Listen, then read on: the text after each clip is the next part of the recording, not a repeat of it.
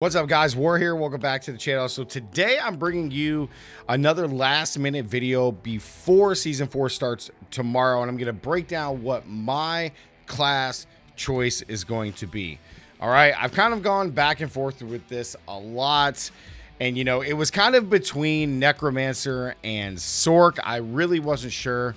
I was kind of very excited to play Necromancer because of the minion buffs, but then they got a slight nerf and they're still super strong. But there's a lot of changes coming to Necromancer, so that is definitely high on the tier list. I definitely wanted to play Druid because Druid is just a fan favorite and it's just a tank. And of course, you know, there's always Barbarian, which is super cool. Rogue, gosh, man, we just need rapid fire Adam Jackson. Help a brother out. But my choice is going to be Sork, okay? And I'm going to tell you why. I've played Sork in pretty much everything. Alpha, beta, open beta, and then all the seasons, right? We've played it all the way through up to season 4, and there's a number of reasons why I like Sork, and I've talked about this in other videos, tier list videos, and just things of that nature, just kind of breaking down why I play so much Sork. And Sork is just so consistent across the board. It's still one of the strongest and most powerful classes of the game. It's very versatile, and versatile. And it really just has like a lot of builds that I just really, truly enjoy playing. Like, they're really fun to me, right?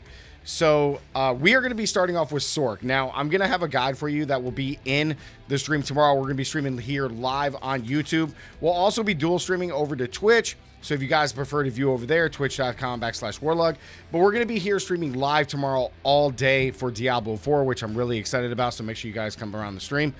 But we are going to be playing Sork, okay? We're going to be playing Sork. It's going to be a blast. And the build that I'm probably going to be starting off with to level with is going to be Firewall. We're going to play Firewall to start. It is still the best leveling build, in my opinion, for Sorceress. And we combine it with Hydras. When you combine Firewall with Hydras, it becomes very, very powerful. So you get the big AoE damage and burns from the Firewalls, right? They do all kinds of damage. And then you have Hydras just as really to help kill, you know, the elites and bosses, things of that nature, just be able to kill the stronger monsters as you're leveling up. So we're going to be playing Firewall, Hydra for our leveling build. And then once we get to like the early endgame, World Tiers 3, World Tier 4, it's really tough, guys. I want to transition to play Frozen Orb. Okay, I want to play Frozen Orb with the brand new amulet. The issue is that in order to get the amulet, I don't even think I have any on me. Yeah, in order to get the amulet, you are required to go kill Xur. Okay, you have to kill Xur, and there's a big issue with trying to fight Xur, right? Especially once you get to, like, you know, World Tiers 3 at a very minimum. The biggest problem is that it requires the exquisite bloods, okay? It requires the exquisite bloods. We need 9 of these to fight Xur. And it's a bit of a problem. Who is this talking? Shut up. And these are really hard to find. Now, I will say this. They're collected from World Bosses and Legion events. However, you are able to get them now through any forms of content, right? Like, you're gonna be able to get them through any forms of content, killing elites, doing hell tides, opening the chests in hell tides, which are, you know, super important, you know, doing dungeons, killing the dungeon bosses, these kind of things. Now, we don't know how many we're going to be able to get or how often the exquisite bloods will drop. So the fact that the amulet only drops from Xur makes it a little bit more difficult. However, I do have a backup. I will be playing Meteors. I really want to play Meteors. I did start off with this build in Season 3 because it was brand new. We had the Starfall Coronet, which was really awesome, and it made the build super fun to play. However, there was a few like small things. We weren't really able to get our cooldowns enough to be able to like kind of spam the Meteor. And then second, they are a little bit slow when they come down to hit the enemies. Now, you do have the Mage's Meteor here, makes them fall 30% faster, which is good. but it's very, very hard to give that up when Meteors impacts enemies and immobilizes them, which gives us even more damage.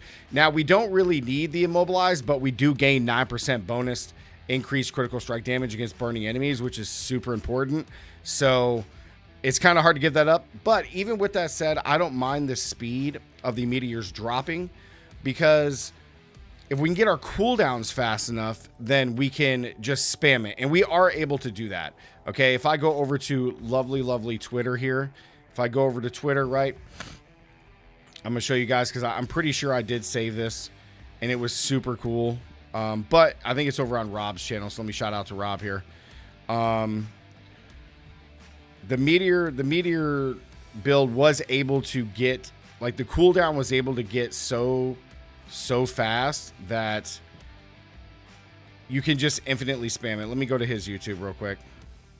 I know it's on his channel, guys. Big shout out to Rob here in the community. He does mad work, guys. He's more of a Diablo-esque guy than me. He does much more work. He's an amazing guy, man. But Meteor Sork is insane here. So you guys are going to see that, like, you can increase the cooldowns here of the ability, right? Like, so, and we're going to be doing that through Ice Blades. So Ice Blades is really what's going to be able to reduce our cooldown.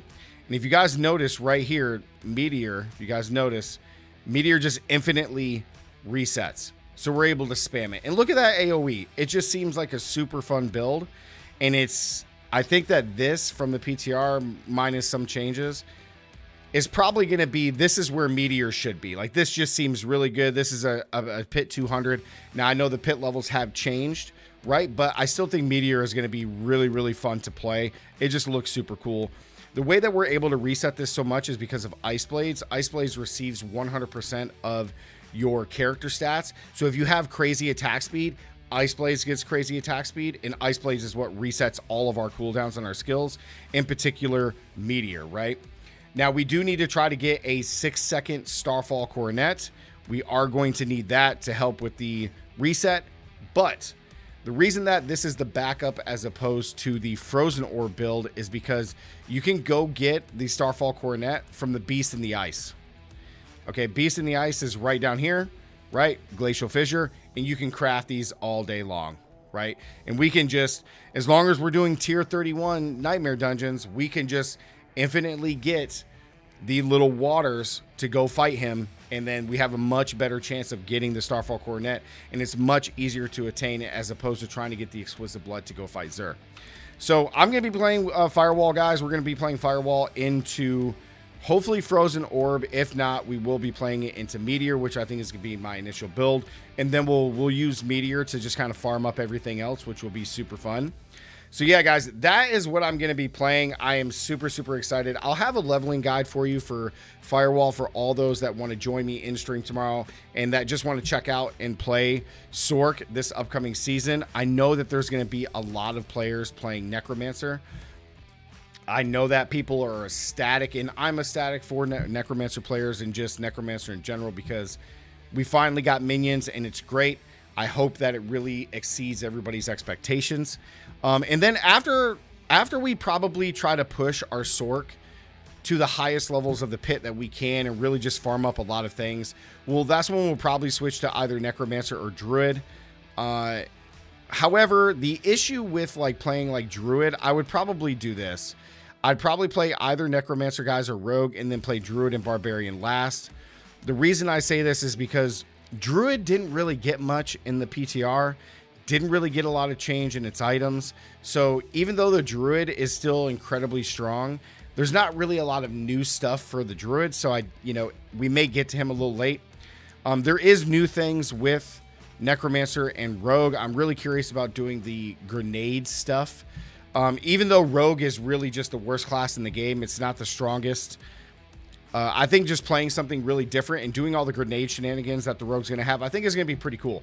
So I'm going to try that. And then, of course, we are going to do Necromancer. So we'll probably start with Sork, and then we'll probably leave it up to you guys, the viewers in the community, to kind of pick between these two for the very next character. But we plan on just leveling all the way with Helltides all the way through, and going until we can do the Glacier stuff to go fight the Beast in the Ice. I'm really curious to see how many resources we can gain just from doing the Helltide itself, and then just see where we can go from there on any of the builds.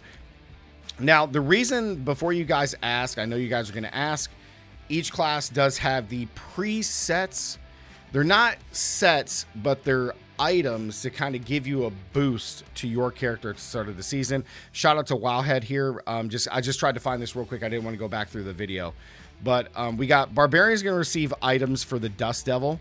So it's going to be legendary item caches, which are going to be legendary like items that you're going to get. So the powers and whatnot.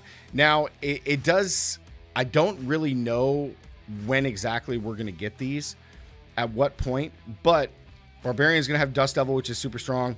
Druid has Pulverize, which is amazing, right? This build is a very, very good leveling build for Druid. Like, it's probably one of the best, if not the best. Necromancer, you already get stuff for minions, so for all the Necromages, you guys are already going to be blasting. Rogue gets Barrage, which is probably its best build in the game, so you got that. But then for us Sorks, we get Incinerate. The devs have really been like pushing Incinerate a lot.